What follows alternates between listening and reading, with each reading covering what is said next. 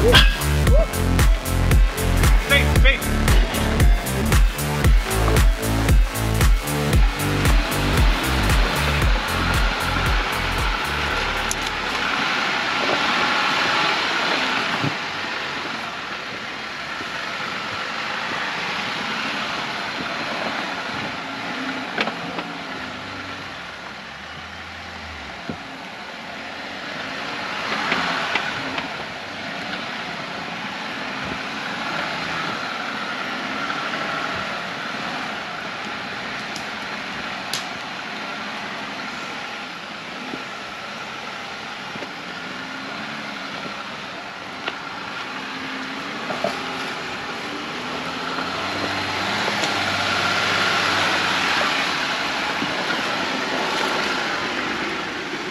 Welcome back, guys. This is part 2 and this is the way out of Ardbeg. So if you guys didn't see the last video, definitely jump down there, check out the channel and check out the last video. But right now we're getting the hell out of here before it gets too dark. Peace.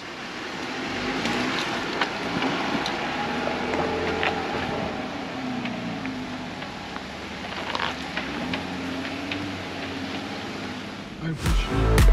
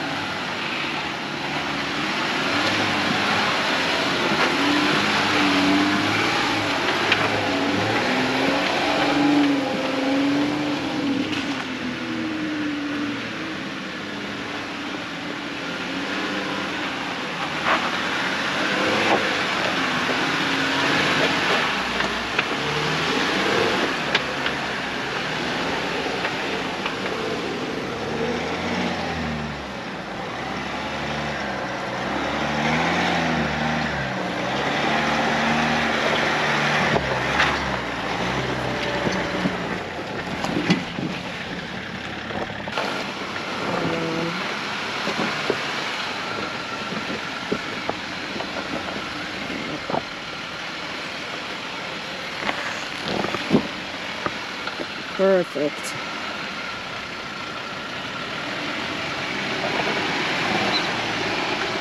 Woo! Not even a scrape.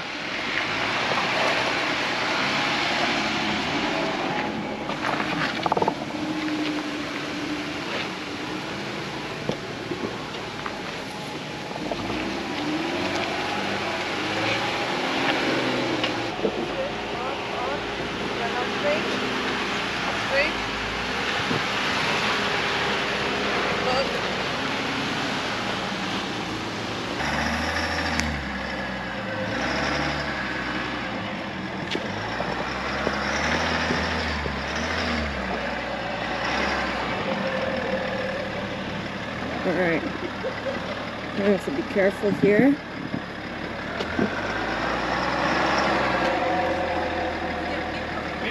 Yeah, we're gonna need a spotter. Yeah, that's. I think I'm gonna go for low for this. Yeah, you need to go for low. Okay. The only thing. Can you videotape? I'm gonna. This is where the tip of the rock is.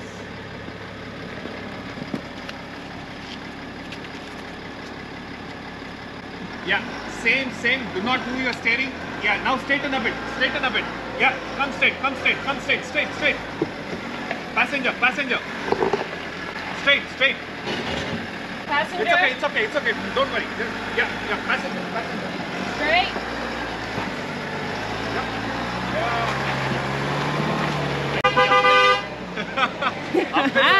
Conquered! Thank you. Easier, yeah. That That was beautiful. Up was easier. Yes.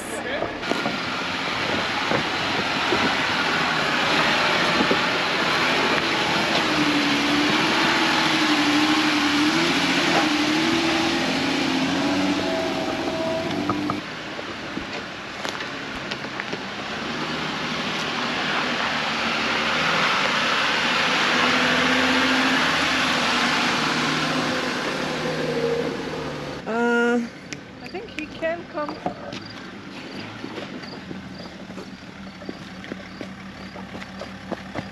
There's a bypass. There's a bypass. You could, but it's your call. For him, if he wants to go this way, he should stick to that side. Yeah, I think. Yeah. Straight, straight, straight. Keep straight. Yep. Straight. Straight, straight. Now passenger. Passenger. Yeah, perfect. Straight. Straight, straight. Just hold that line. Yeah.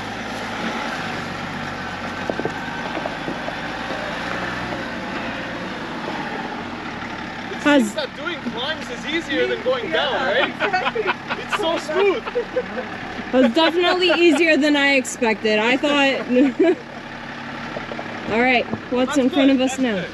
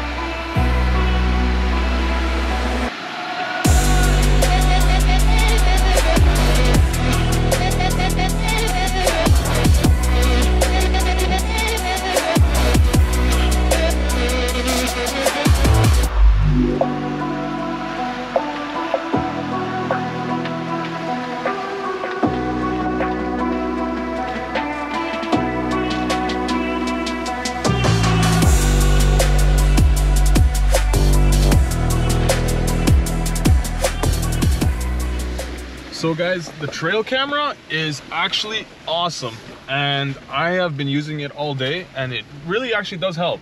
Now I will tell you, you don't really see the actual terrain in like you don't really see how hilly it is or how much of a drop something is, but it does help you to see where that obstacle is and if you're about to get to it or if you're just before it or if you're lined up for it properly and stuff like that. So it doesn't show you the actual terrain great, but it does show you where the obstacle is and where your tires are. And I love that. I've been using it all day and it works awesome. Some of the other off-road features that I'm really enjoying today are the Off-Road Plus, which kind of holds the gear for you a little bit longer in all the gears. And I'm not sure what else it does. I know that it does that at least. I really like that the sway bar disconnect is a button. I don't have to get out and change the links and take the links out and deal with all of that. Honestly, this thing has been great. I would say that it is at least as capable, if not more capable than my TJ, right out of the box. The way that they build these new Jeeps is amazing. And even if you go out and get yourself a stock Jeep, not a Extreme Recon package, they're still really, really great vehicles and they're super capable. As you can see here, even the Extreme Recon package there, you probably don't have to do anything to that except drive it. You can take that thing on almost any trail, have a good time, and go home and still enjoy a good driving vehicle that has warranty, that doesn't have crazy mods, and you don't have to worry about things breaking on you every 2 minutes. Just like this, I can do minimal mods to this. I can do a lift and tires, and that's it, and we're done, and we don't have to do too much. Obviously, we're gonna do a track bar and things like that to align it better, but and maybe another rock slider, because the rock sliders that I have are good, but they're not the toughest. So definitely, I think I would upgrade that. But right out of the box, this thing is amazing.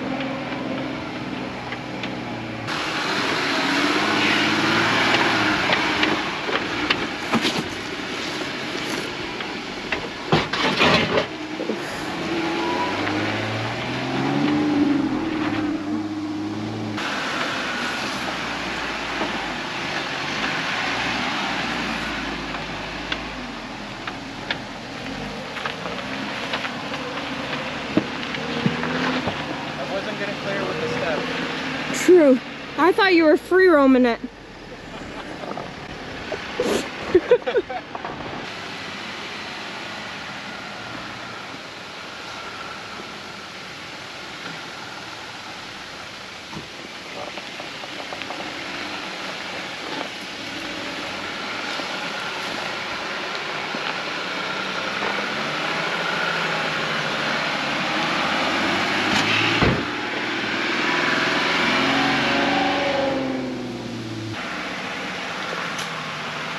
You come here.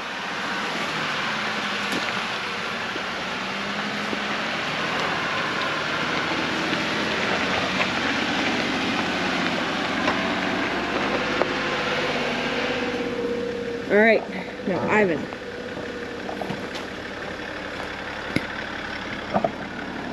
I'm gonna hold trees down and you're gonna squeeze your way through there. How? You're gonna make that? What? You're gonna... Like by the time I get to the tree and they start turning, I'm gonna be hitting the tree. Hold on. I have to think about this. If you can't go driver, you'd have to go passenger. You have to come out and think about this.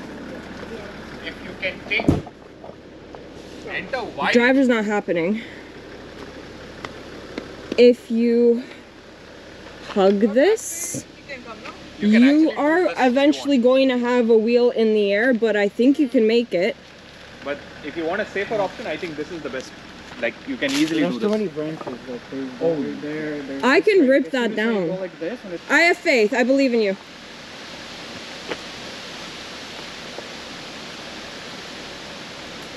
Yeah, I think those will make it.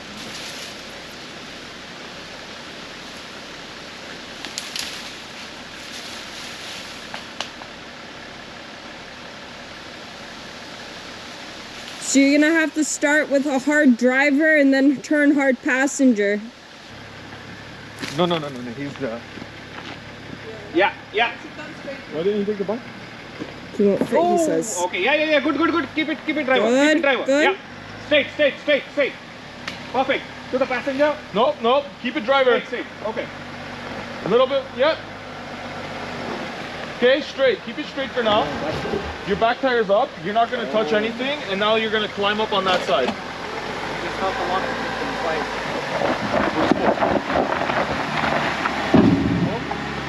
That's It's it, creepy. man. You can get this big girl out. We're not leaving you on the trail. Nicely done.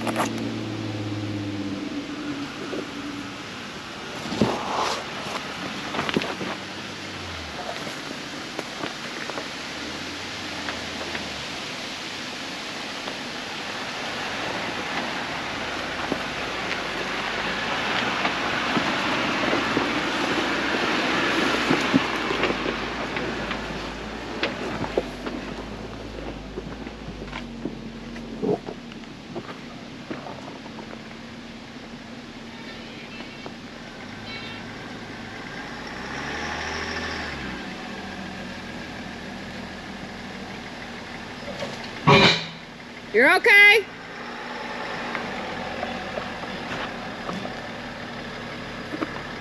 Driver?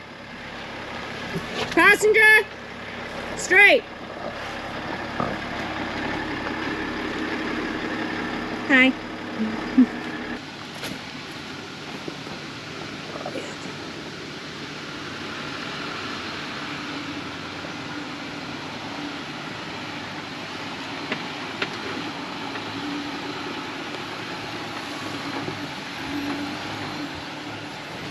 Passenger.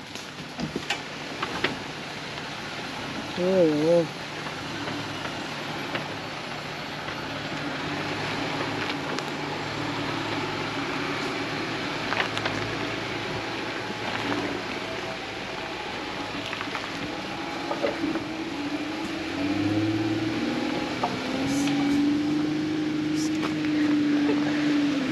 Nice.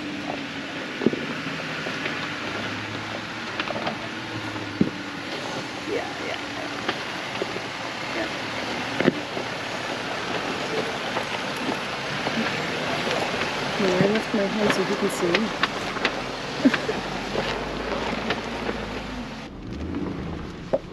Can you get by?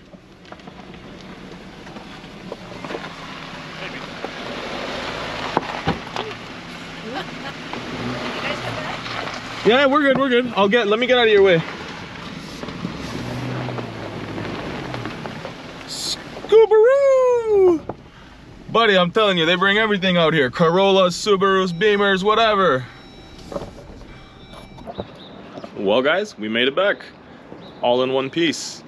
I am happy to report that everybody made it off the trail in one piece without any serious damage. Now, we did have a little bit of bumps and bruises here and there. Like I mentioned earlier, we did touch the trailer hitch. We did kind of okay with the underbody. We did a little bit of damage.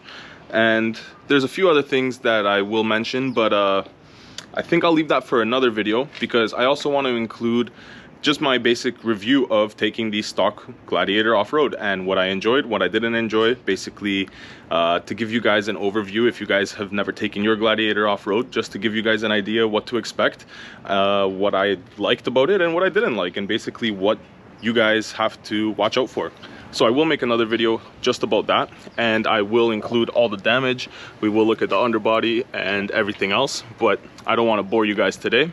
So I think that's pretty much going to be it for today's video. And I know that if you guys did watch the first video of us going into the trail, I did mention that this was like our closest thing to like Utah or Moab or things like that. That is the South Trail. Ardbeg has two sides. Well, it actually has a lot of different trails, but two main sides. It has the North Trail and the South Trail. And the South Trail is the one where it has barely any rocks. It's mostly, barely any trees. It's mostly just rocks, giant big boulders, like rocks basically that cover the entire ground everywhere. And it makes for some good rock crawling and some good just all around fun with the Jeep, and it gives you nice opportunities to test your limits because there is easy obstacles, hard obstacles, stuff in between, stuff for everybody. So even if you've never been off-road before, I definitely recommend going out to Ardbeg, but going on to the South Trail. What we did was the North Trail. That was inside the forest. It was fun, it was great, I enjoyed it, but at the same time it wasn't exactly what I was expecting, because I've never done the North Trail before, to be honest with you guys, and it was fun, I enjoyed it. But I want to take you guys back out there and show you the South Trail, because that is honestly where it's at. That is tons of fun. It is probably my favorite trail around here that I've done. And yeah, I definitely want to take this thing out there, because I've taken the Jeep, the yellow TJ, out there a few times. And yeah, both times they had to come back on a flatbed. So that's why I took the Gladiator yesterday. And I think that now it is time to go back there and definitely have some fun on the South Trail. So if you guys want to see that, then jump down there, hit that subscribe button, hit that like button. Hopefully I'll see you guys in the next one. But until then, guys, ride safe out there. Peace.